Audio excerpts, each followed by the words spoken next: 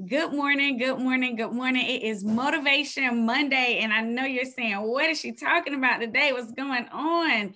Well, family, I am definitely up and ready to chat with you this morning. So let's see what this thing is going to look like, sound like, and feel like on this morning because I am ready. Good morning, Lynn. Good morning, good morning, good morning. I'm like, get ready, get ready. I'm excited already.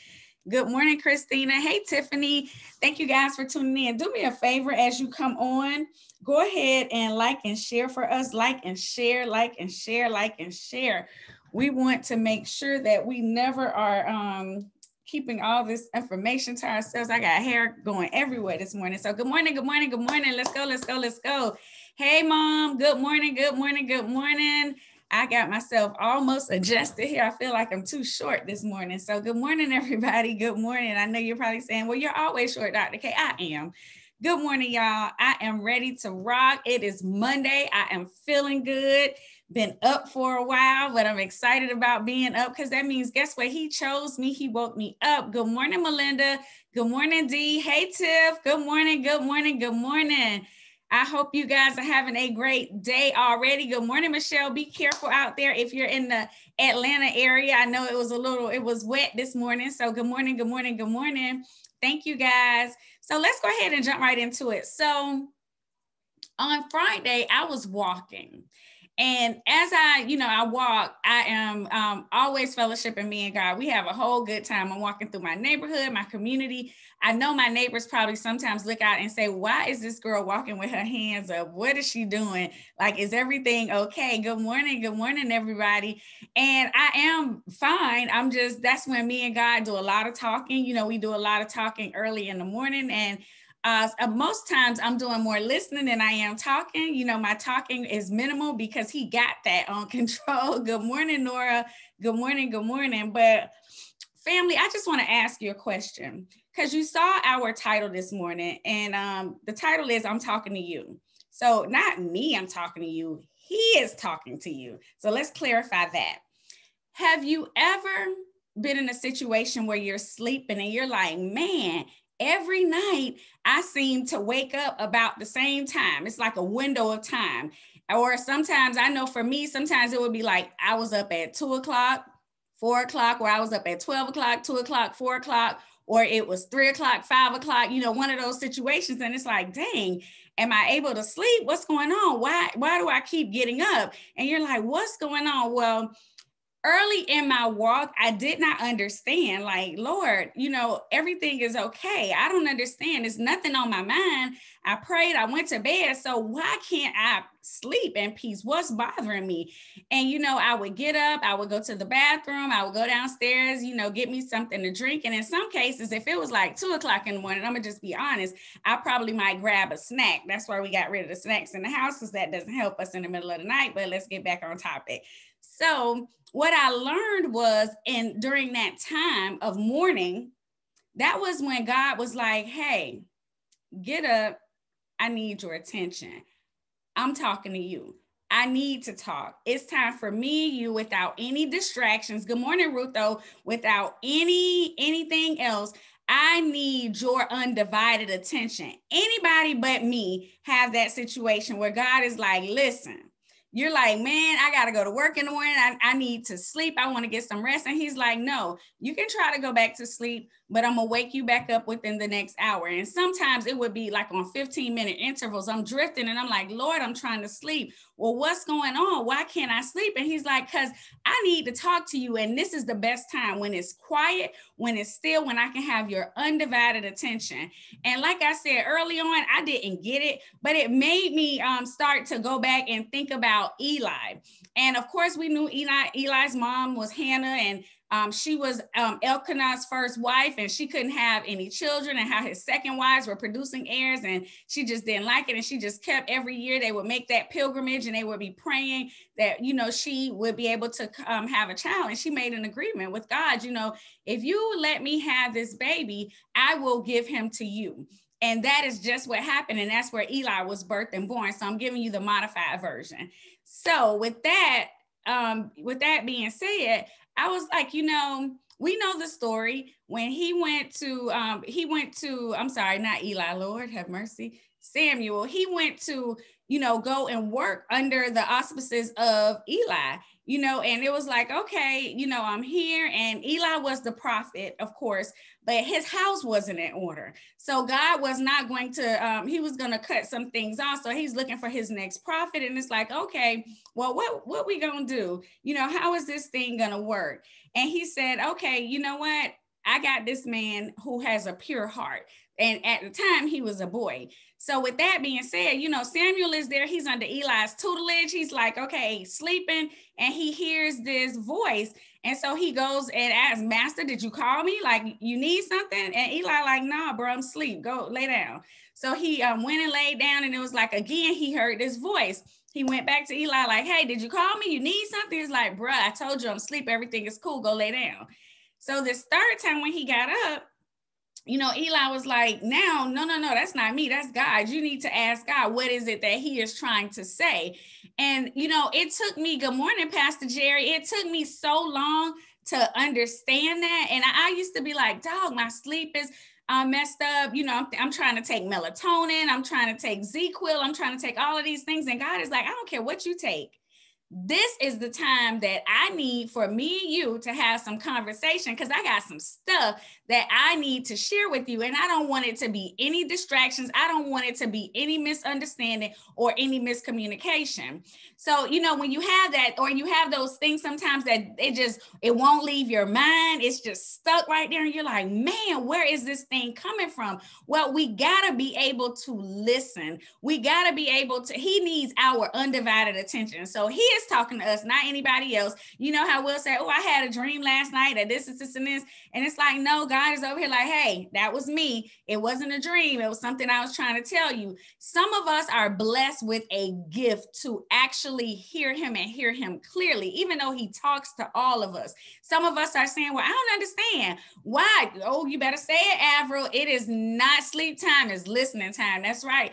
He's saying this gift is for all. I want to communicate with you. I'm your daddy. I'm a father. So yes, you got a direct line of communication. The issue isn't that God isn't talking to you. The issue is that we have to learn how to listen, and not just listen. We got to learn to act and be obedient. So when we're blessed with that gift to be able to hear him and understand very clearly, that is, you know what? That's him talking to us. When we have an opportunity, when he's like, hey, I'm going to put you in this position to do this thing, but you got to be obedient and do what I asked you to do. So again, that's him talking to us. It's not that we got the job because it was on us. It's not that we got pregnant because it was us. It's not that we got the finances in order because it was just all that we did. It's him talking to us to say, hey, I'm going to help you get your finances in order because I'm going to need you to bless my people. I'm going to need you to take the resources that I give you, and you're going to have to do a thing. I'm going to show you what needs to happen. I'm going to talk to you. I'm going to share some things with you, but it's not just for you to keep to yourself. So this is where the acting part comes. It might sound sometimes real crazy, but you're going to have to get your butt up and you're going to have to move when I tell you to move. And I can give you a good example. I remember I was talking to my sister Bernadette, and, God had said something to her. He had, she has that gift. And he was like, listen, I need you to go over there and tell that lady XYZ. Now, Bern is in the airport. She don't know the lady. She like, huh? Okay. So she sees the lady. She has to almost catch up with her to give the information, but she has to be obedient. It's happened to me before where I've had to call somebody, and I probably would have wished it was somebody that I didn't know rather than somebody that I did, because they was like, what you talking about? And I'm like, hey, this is what God told me to tell you. So when you are blessed with that gift, when he's talking to you and he downloads and say, you got to go do something, or he's blessed, he's giving you finances, he's giving provision, and he's doing these things, it's not just for you. You got to be able to move. When we have a dream, that is God talking to us. When we have a vision, that is him talking to us. When we have challenges, that is him talking to us. Now the question becomes, hey, how are you going to respond when he starts to talk to us? How are we going to listen? Are we going to listen obediently so that we can hear him? And the beautiful thing is when we listen and when we obediently listen to him, we are able to bear fruit.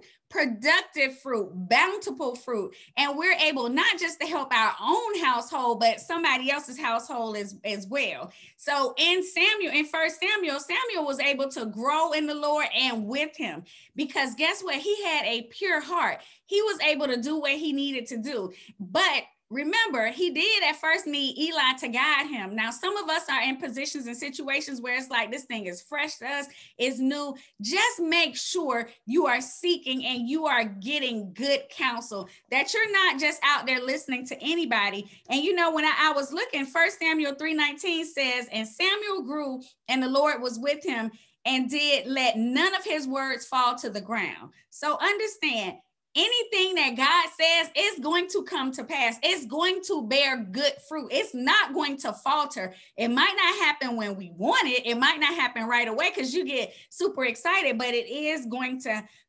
happen. And because Samuel is so obedient, he was able to become a channel of God's communication and blessings to others, you know. And so many of us, we want the blessings, but we want to hold it to ourselves. See, that's why God is searching that heart to make sure when I give you this thing, it's not for you to hoard it. When I give you this thing, it's for you to be able to freely give to others. It's for you to be able to bless other people in the process, not just hold on to it, you know, the way that you want to hold on to it. But understand, with us being able to listen obediently, being able to hear him clearly, there is some other action that's going to have to take place. We're also going to develop and get to a point where we can respond to God. And the more we respond, the more he will continue to reveal himself. Now, in the revelation, that's when that thing starts to look real different, because we have to make sure that we are walking obediently, not when we feel like it, but when he says, hey, this is what I want you to do. So this morning, and as I was sleeping, I woke up a few times. I might have gotten up about, it must have been about 3 o'clock. And I was like, okay, let me get up, go to the restroom, come back. And then it was like 4 o'clock. Then I'm like, gosh, what's going on? And instantly I'm like, oh, I got to pray. And so I prayed right where I was. And then God was like, not where you at. You got to get up. You got to go to that closet, because I need you, because I don't need you drifting back to sleep. I don't need anything that's going to be a distraction. I need your full and undivided attention. And see, in this point in my life, I have visions, more visions than dreams, but sometimes I have dreams. And it was so clear. And I'm like, okay, God, let me get up. And in that moment, in my obedience to get up and do what he asked me to do, that was my time to spend with him so that he can show me which direction I needed to go. And sometimes, family, I won't lie, it's tough because you want to sleep, you want to rest, you want to do what you want to do. But when he is talking to you, when you're in relationship with him, you know when he's talking to you, you know when you have to move. And I'm not saying it's going to be easy. I'm not saying that at all. I am saying that it's going to be tough. Yes, I see Bernadette. I see you in the chat right there. Bernadette says Numbers 12:6 say, hear now my words. If there is a prophet among you, hallelujah, I, the Lord, make myself known to him in a vision. I speak to him in a dream. Family, is so real. I can't begin to tell you, but when I'm expected to call you, and any one of you, so know that you're not like, this girl crazy. No, because I understand the mantle that has been given to me. I understand what needs to happen. And sometimes it's a heaviness about it. That's why we got to make sure we got the right people around us. We have to make sure that we are covering our homes. We have to make sure we're covering our family members. Good morning, everybody. We have to make sure that we're being obedient, that who we're seeking counsel from, those individuals are godly and they're giving us the right counsel. We have to make sure that we're not walking with blinders on, and because God doesn't fit in a box. He's not going to come talk to you at 2 o'clock on a Monday afternoon when you have time in your schedule. No, you're going to have to stop what you're doing, and he's going to disrupt some things. I remember my husband was like, God, I can't sleep. I think it's the bed. No, baby, it ain't the bed. That's God. Same thing. My son was like, well, I don't understand. I'm tired. I don't sleep well at night. And I'm like, okay, you need to take some melatonin, but also you need to go ahead and get on your knees, because it's not about a video game, sir. It's about you being able to have some conversation, because what God has for you is so great and so big. You're going to touch people that, I might not be able to touch. Your auntie, your grandmother, your dad might not be able to touch, but you'll be able to touch them because he has a big work for you. And he needs your attention to know that he has your attention. And family, sometimes we got to speak that thing. Good morning, good morning. We have to speak that thing over our children, over our family. And that godly counsel, Avril, I cannot tell you how imperative it is. You know, people sometimes look and you'll see people try to gravitate to you and be around, but everybody is not for this journey. You might need to bless somebody, you might need to help somebody, but when it comes about seeking counsel, I remember I was listening to a message from Bishop Jakes, and he talked about the different kind of people that are around, the confidants, you know, the comrades, and I can't think of that other one, but I know it'll come to me. But, you know, talking about it, everybody has a position that they're going to play. You know, some people are in this thing just because, hey, I'm connected to what you're connected to, so it's okay. But the minute you change from this, I'm going to something else. See, when we talk about that godly counsel, we need those individuals that are rooted, baby, that know how to go before him, that will intercede, that will stand in the gap, that are pitching their tents around you and your home, even when you don't know it. You have to seek that counsel that is not self-seeking, where they're telling you what they want you to do or what they need you to do for them. They're going to tell you what thus saith the Lord. They're going to give you that word. They're going to go ahead and reflect back on the word. It's not just going to come from what they have experienced, because everybody's situation is different. So we got to make sure that we're following. So I started all of that saying, we got to make sure when he's calling us, when he's talking to us, we stop what we are doing. We get up. I don't care if you sleep. I don't care if you have to be at work in an hour. It doesn't matter. When God is saying, hey, I need you, when he's waking you up, when you're getting up 2, 3, 4 times in the morning, don't call your girlfriend and say, girl, I know something must be wrong because it ain't right in my spirit. I couldn't even sleep last night. So something, and don't call her and tell her that.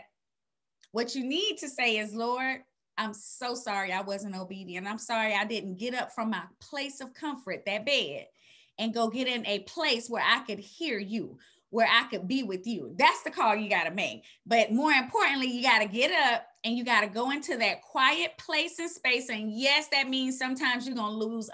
There's so much sleep that I lost, but what I've gained from him, I can't even compare it to sleep.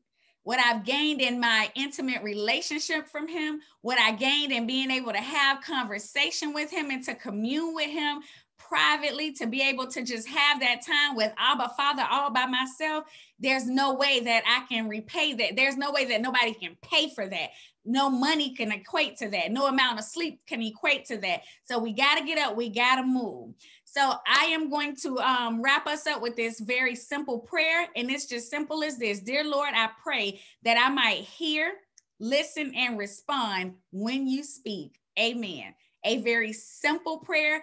You can open your mouths and you can say that prayer again. Dear Lord, I pray that I might hear, listen, and respond when you speak. Not when I feel like it, not when I get around to it, not when it's convenient to me, or even not when I'm going through, but I might hear, listen, and respond when you speak. Immediately, right now, in this moment, not later. So family, for those of us who like to procrastinate, for those of us who like to do it when we get ready, I am telling you again, we need to pray that we will hear him, listen, and respond when he speaks. Now, it's Motivation Monday, so I'm super excited because I am going to have amen. Thank you. I am teeing this thing up because we're going to have a beautiful soul on for Wisdom Wednesday. I'm super excited about her. And before I even talk about her, because I want y'all to tune in and I want you to get your children on. I know, like our children, yeah, if you're working from home, pull them children up to this Facebook because you're going to want them to hear it. Family, why am I so excited? Because I love the Lord. What have I been doing already this morning? Praising and worshiping with my brothers and sisters. Where did I do that at? On the God Zone. Yes, on the God Zone. Monday through Friday, 6 a.m. to 7 a.m. prayer, short testimonies, songs, scripture. It's an opportunity for us to just be us and fellowship and worship. I see the co-founders, both Rutho and Dr. O, Avro, Ostillian, Similian are on. If you would, please drop the information in the chat because I want to share this information with everybody. I want to share that ministry with everyone. My physical therapist texted me this morning. I no longer need it, praise God. But she said today was my first day on the God Zone and it was amazing. So family, I want to make sure we keep spreading the word and it's getting bigger and bigger. This week though, I hope you see my post. We got power couples on. Yes, we got power couples on. We started today with the Barclays. So this week is going to be nothing short of amazing. So I want you to set your alarm. Go ahead and get up. Do what you have to do. For those of y'all with T-Mobile and it says this going to cost you 1 cent a minute. 1 cent a minute. That's 60 cents, boo, for 60 minutes. Pay the money. I promise you, you will not regret it. I don't even think about it. Whatever it is, whatever it costs me, I'm going to be on there. So just do what you got to do. Get on the God Zone and be plugged in. With that being said, on Wednesday, I have a beautiful soul who is coming on. And I'm going to drop her picture in a little bit. I'm going to show the information shortly, but this young lady is a senior in high school, and she is doing big things. She is doing big things, and she is getting ready to graduate. And, you know, so many of us, our children graduate, and they're like, okay, we're going to college. Well, not my little sister. She's about to do something a little different. She's going to college, but she is about to be serving the Lord. She's going to take a gap year. And that's all I'm going to say about that, because she's going to come on and we are going to bless her as our Freedom by Design family. We're going to bless that sister when she comes on, because she has a powerful testimony. And I love her so much. I love her parents. So I'm excited. Y'all are about to see it in a little bit. It is going to be amazing. So please make sure you get ready for Wisdom Wednesday. Tell your children, tell everybody, hey, we need to plug in because this thing is about to be epic. So we're going to be able to be a blessing, and it's going to work out in with God's favor for sure. So I love each and every one of you guys. I look forward to seeing you on Wisdom Wednesday at 7:30. Guys, I love you. God bless you. And remember our prayer. We want to hear, listen, and respond when he speaks to us. Amen. So God bless you guys. Have a fantastic day. I love you, and I will see you on Wednesday morning. Bye-bye.